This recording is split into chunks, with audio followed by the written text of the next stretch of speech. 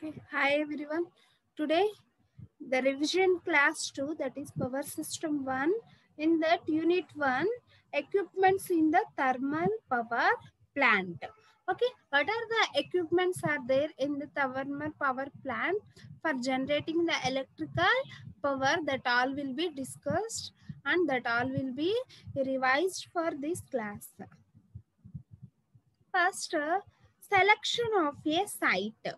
Okay, before going to discussing the layout of a thermal power plant, we discuss about the which parameters are to be required for selection of a site for thermal power plant. Okay, first one is the availability of the coal. Okay, first we check the how much amount of coal will be available. That will be checking before going to generate the electrical power. Okay, normally a thermal power plant of 400 megawatts capacity requires nearly 6,000 tons of a coal for each day. Okay, for each day, every day 400 megawatts capacity thermal power plant requires the 6,000 tons of the coal. Okay, that's why we regularly check the availability of the core is there. That will be checking by the running parameters. Okay, first the power plant should be located near the coal mines. Why? Because this should be located near to the coal mines means the daily we require the 6,000 tons of the coal means that the transportation cost will be very high. For that reason, that plant will be located near to the coal mines. Then we reduce the transportation cost. Okay, that is the availability of the coal. That is the availability of the coal.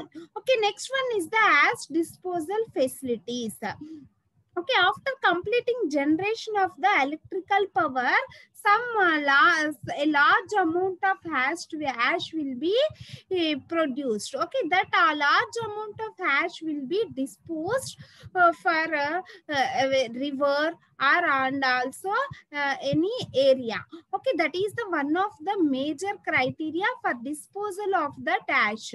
Okay, for that reason, first we check the ash disposal facility is there or not. Okay, therefore, the ash comes out in the hot conditions and handling is difficult. Why? Because the handling is difficult means that after completing the coal burn, some ash will be developed. That ash will be is in the form of a hot condition. Okay, therefore that handling process is also so difficult.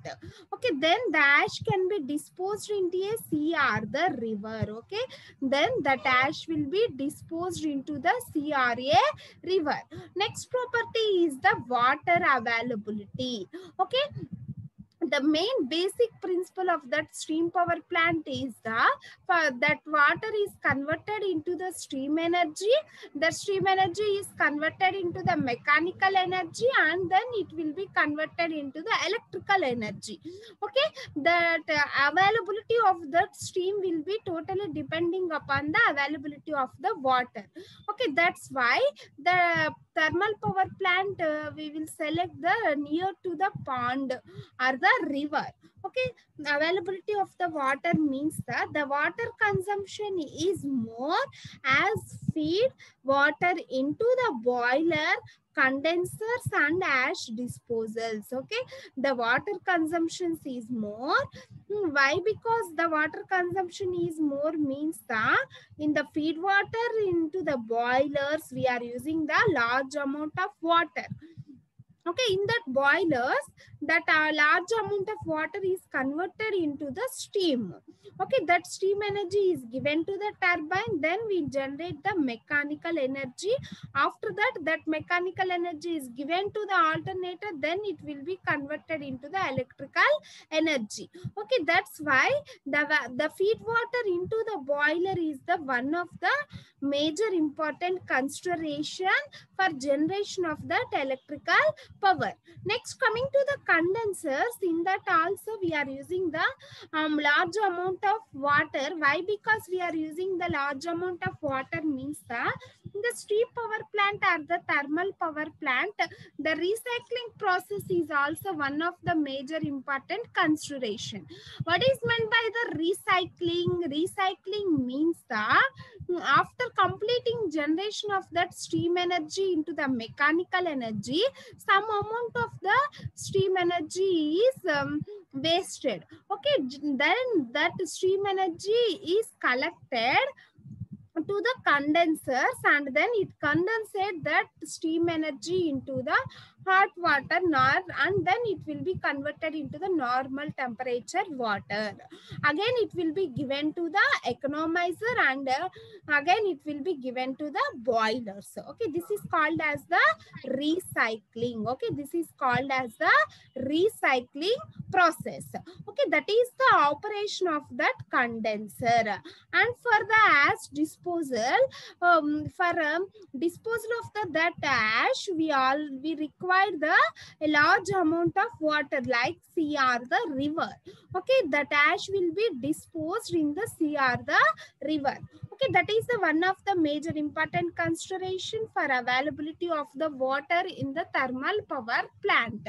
Okay, next, hence the plant should be located near to the water source. And for that considerations, that the power plant will be located near to the water sources, that means the river or the pond. Okay, next one is the transportation facility. Transportation facility. Okay, that is public problem means that the plant should be far away from the residential area to avoid nuisance from the smoke, fly ash and noise. Okay, that's why we require the transportation facility for that peoples or the laborers. Okay, and also the transport for that coal also. Okay, that is the one of the major consideration for the selection of the thermal power plant. Okay, next one is the nature of the land.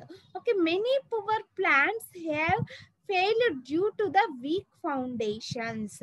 Okay, that means the land should have good bearing capacity to withstand the dead load of the plants. Okay, and while selecting the land, that is the we observe the which type of land is there for constructing or designing that steam energy or the steam power plants, that all will be considered. Okay, for considering this nature of that land, or with by failure of that selection of the land, and therefore some drawbacks are to be obtained for the foundations of the thermal power plant or the steam power plant. Okay, that means the land soil should have the good bearing capacity to withstand the lead load plants. Okay, next one is the availability of the water, transportation facility, and also ash disposals and wastage disposals, and availability of the coal. Okay, that are the major requirements for selection of the thermal power plant. Okay, that is the major requirements for selection of a thermal power plant. Okay, next coming to the various equipments in the thermal power plant. Okay, what are the equipments are there in the layout of a thermal power plant? Okay, in the previous class we already seen or discussing about the layout of a thermal power plant. Okay, basically the thermal power plant having the major components, that is the boilers, economizers, air preheaters, and also turbines, alternators, etc. are the major components for generation of that electrical power. Okay, therefore in that thermal power plant, the major equipments are, first one is the coal handling plant. Okay, what is the purpose of coal handling and the coal storage plant?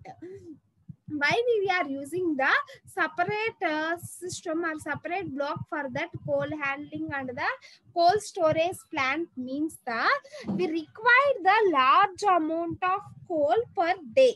Okay, that means like for example a 400 megawatt station requires the 6,000 tons of the coal. Okay, 6,000 tons of the coal for each day.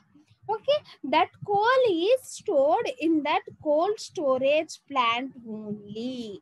Okay, that coal is transported from the coal mines and then it will be stored in the coal storage plant. Okay, after storing that coal, that coal will be available in the form of a large pieces. Okay, that large pieces occupies the so much amount of the space. Okay, that's why we reduce the occupation of that space. That handling process will be one of the major important consideration, and by after completing the handling process of that coal, then automatically the burning process of that coal is also increases. It will be quickly generate the heat energy. Okay, that's why we are using the handling plant. Okay, we are in the thermal power plant we are having the two types of handling plants. That is the first one is the coal handling plant, next one is the ash handling plant. Okay, in the coal handling plant, by using this handling plant, we increase the efficiency of a thermal power plant also. Okay, by using the coal handling plant, the efficiency of a thermal power plant is also increases. Okay, for using the coal handling plant and the ash handling plants, we also reduce the occupation of the space or the storage space. Okay, this is the one of the major important considerations for usage of the handling plants, okay, therefore the coal is transported to a power stations by rail or road and stored in the coal storage plants. Okay, by using the railways or the roadways that and stored in the coal storage plants, then it will be pulverized. Okay, pulverization means that large pieces of that coal will be converted into the small amount of the pieces. Okay, it is called as the pulverization. Okay, it is called as the pulverization. Okay, the function of the coal handling plant is automatic feeding of the coal to the boiler furnace. Okay, the purpose of the coal handling plant is the automatic feeding of a coal to the boiler furnace. Okay, next one is the a thermal power plant burns enormous amount of coal. Okay, the thermal power plant burns enormous amount of coal. Enormous amount of coal. Okay, 200 megawatts plant may require around 2,000 tons of the coal daily. Okay, that means a 400 megawatts plant requires the 6,000 tons of the coal, and 200 megawatts plants requires the around 2,000 tons of the coal daily. Okay, this is the coal handling plant and also coal pulverization plant. Next one is the pulverization plant. What is meant by the pulverization? Okay, in the modern thermal power plant, the coal is pulverized. That is ground to dust like size and carried to a furnace into the stream of hot air. Okay, the pulverizing is a meaning of exposing a large surface area, mm, mm, large surface area to the action of a oxygen and the consequent helping of a combustion. Okay, pulverization is the means of exposing a large surface area. After completing the pulverization process, we improve the efficiency of the coal burning. Okay, the pulverization process consisting of a three stages, that is first one is the feeding, drying, drying and grinding. Okay, feeding, drying and also grinding. Okay, these are the major three important stages in the pulverization process of a coal. Okay, next coming to the boilers. Okay, boilers. Okay, we already well known about the boilers. Okay, what is meant by the boilers and also what is the function of the boilers? Okay, a function of a boiler is to generate the steam at a desired pressure, pressure and temperature by transferring the heat produced by burning of the coal 3. Okay, by burning of the coal 3. Okay, the function of a the function of a boiler is to generate the steam desired pressures desired pressure and temperature by transferring heat produced by burning of the coal. Okay, the function to change the water into the steam. Okay, the function is to change the water into a steam. Okay, next one is the turbines. Okay, what is meant by turbines? Okay, in the thermal power plant, generally 3 turbines are used to increase the efficiency. Okay, to increase the thermal power plant, generally 3 turbines are used, increases the efficiency. Okay, that is first one is the high pressure turbines. Next, okay, next high pressure turbines. Next, intermediate pressure turbines. Next, low pressure turbines. Okay, normally the turbines are classified into 3 types. Okay, the turbines are classified into 3 types: high pressure, intermediate pressure and low pressure turbines. First of all, what is meant by turbines? Okay, the turbines are used to convert steam energy into mechanical energy. Okay, the output of these turbines are the mechanical energy. The input for that turbine is the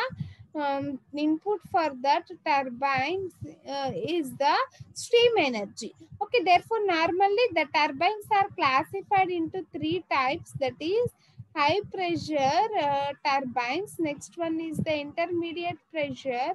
Next one is the low pressure turbines. Okay, these are the various types of your turbines. Next one is the condensers. Okay, the surface condensers is a shell and tube heat exchangers where cooling water flows through the tubes. Okay, what is meant by the condenser? Okay, by using this condenser, the water is condensated. Condensated means that after completing the turbine process, some amount of steam energy is wasted. That amount of steam energy is again flowing through the condenser. Then this water is converted into the into the normal temperature water. Okay, therefore the surface condenser is a shell and a tube heat exchanger where cooling water flows through the tubes and the exact steam. Okay, and the exact steam fed into the shell surrounded the tubes. Okay, as a result, the steam condenser outside the tubes. Okay, first, what is the process of condenser? Condenser means that it condensate the water. Condensate the water means the it combines the hot water and the normal temperature water. Again it will be converted into the it will be condensate the waters, condensate the water, and then it will be converted into the normal temperature water, and then it will be recycling the process. Okay, that is the main purpose of a condensers. Okay, next one is the cooling towers and the ponds. Okay, cooling towers and the ponds. Okay, a condenser needs a high quantity of water to condensate the high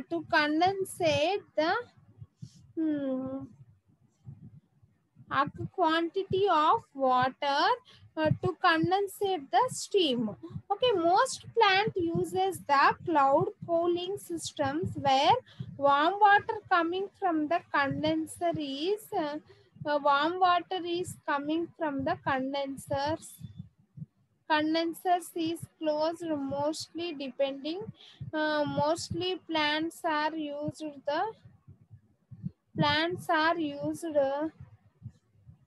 use cooled cooling systems where the warm water coming from the condenser is so cooled. Okay, next coming to the warm water that will be so cooled.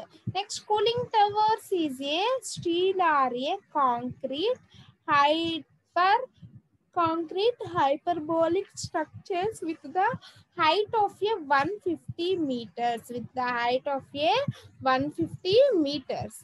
Okay, the purpose of the cooling towers and the power ponds means mm, the a condenser needs the high quantity of water to condensate the steam. Okay, that means the large amount of water is required to convert the hot water into the normal temperature water. Okay, most plants use the cooling systems. Okay, this is the cooling towers and the ponds. Okay, next one is the feed water heaters. Okay, feed water heaters improves the overall plant efficiency. Okay, by using the feed water heaters, it will be improved by the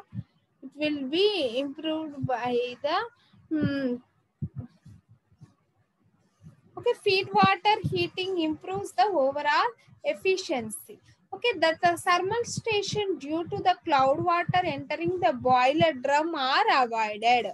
Okay, therefore the quality of the steam produced by the boiler is increased. Okay, therefore the quality of the steam produced by the boiler is increased by using the feed water heaters. By using the feed water heaters.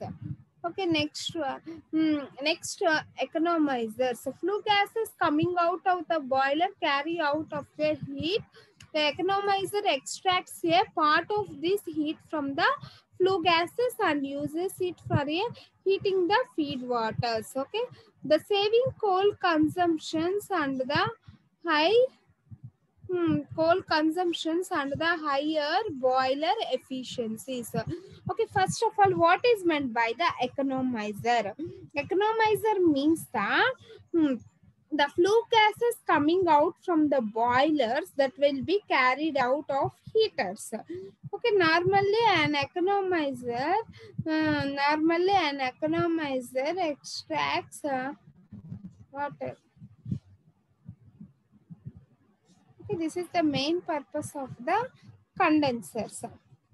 Next one is the air preheaters. Why? Because we are using the air preheaters.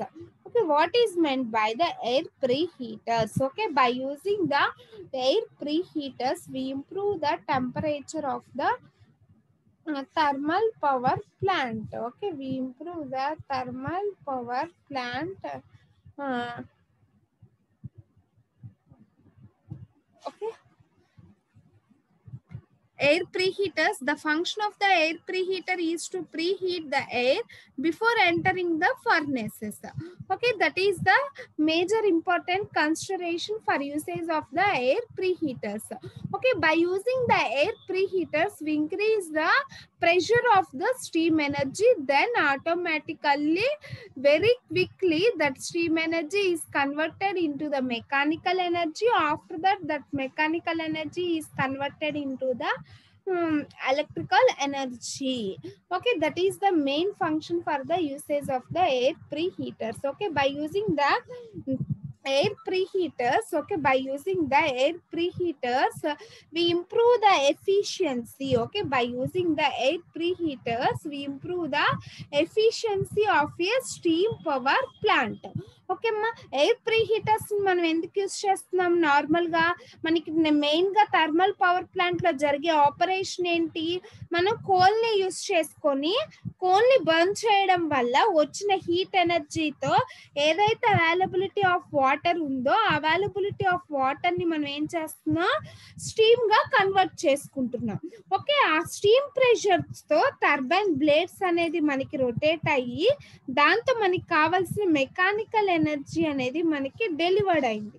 Okay, that mechanical energy is given to the alternator, then it will be converted in to the electrical energy. Okay, that is the main operation in the case of a steam power plant or the thermal power plant.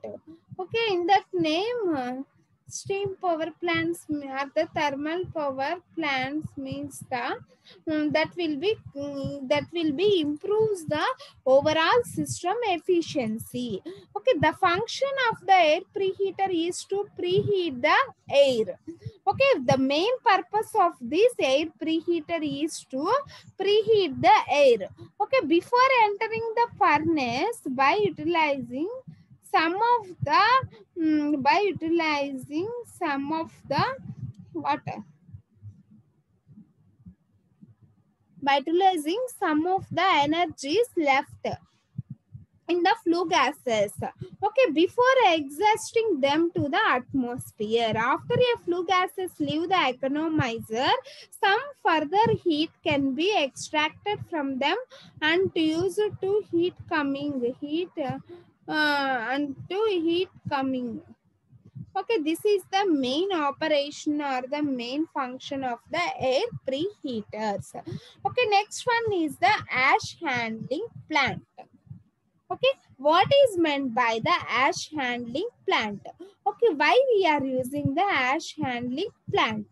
Okay, the main purpose of that ash handling plant is the disposal of that ash is very easy after completing the handling or the pulverization process. Okay, the ash from the boiler is collected into two forms. Okay, the ash from the boiler is to collect the 2 ponds. Okay, is to collect the 2 ponds. Bottom ash, it is a waste which is dumped into the ash ponds. Okay, fly ash is separated from the flue gases. Okay, that fly ashes is separated from the flue gases. Okay, why? Because we are using the ash handling plants means that after completing the operation of or burning of that coal, a large amount of ash will be produced. Okay, that large amount of ash will be is in the large and the big sizes, then it occupies the more amount of the space, and also the disposal of that ash is very difficult. Okay, that's why we are using the handling of that ash. Okay, that's why we are using the handling of the ash is the one of the major important criteria in the case of a thermal power plant or the steam power plant.